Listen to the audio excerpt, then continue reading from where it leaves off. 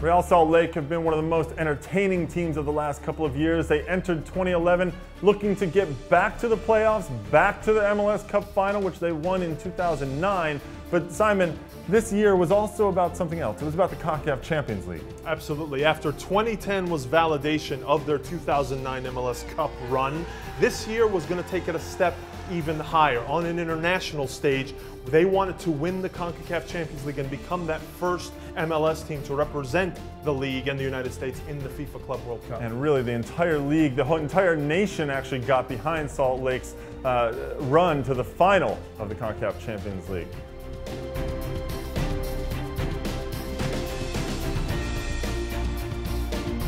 So there they were, RSL, in a two-game series in the final of the CCL. This was going to be everything for them. They were going to put it all on the line, win it for MLS, if you will, win it for North America, if you will.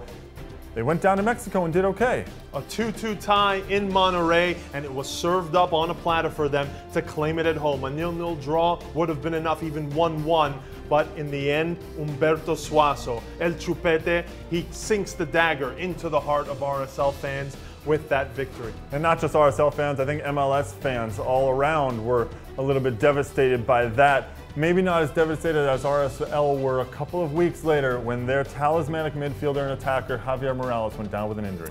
The Argentine fracturing his ankle on a tackle by fellow compatriot Marcos Mondaini of Chivas USA.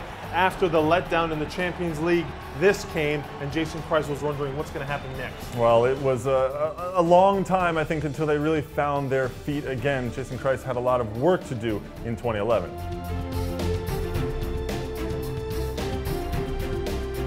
And so after the CCL final loss and the loss of Javier Morales, Real Salt Lake had a lot of work to do. They couldn't seem to find a consistency though, Simon. This was a streaky team all year long. But towards the end of the season, they did rattle off 5 wins in a row, and they came against big opponents in New York, against Philly, and against KC. But then that was followed by 4 losses in a row, and they actually ended the season with a 6-game winless streak. Well, not in the way you want to be going into the playoffs, but they did start to show some depth, and that was, I think, a key thing for them this year. Some young players, Chris Schuler, the big center back, coming in and showing some good minutes. Gene Alexander starting to show a little bit, and of course, Luis Gil. Absolutely.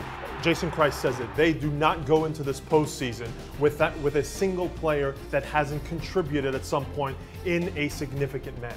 And that's going to be key if any more injuries were to come up. Obviously, you know, Saborio hasn't always stayed healthy. Fabian Espindola has had some injuries. If they were to happen in the playoffs, they have some players. Will it really help them enough to get them to the Cup, though?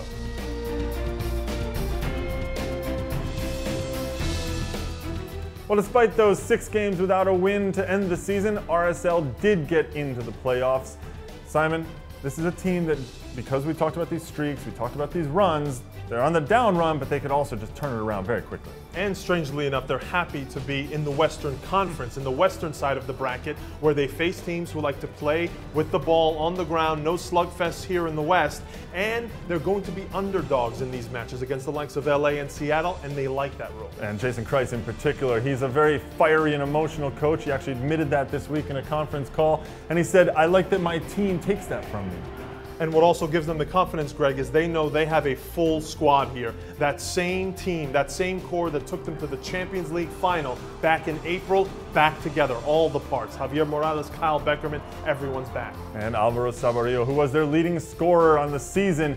Are all those parts enough to get them to the Cup like they did in 2009? Guess we'll find out.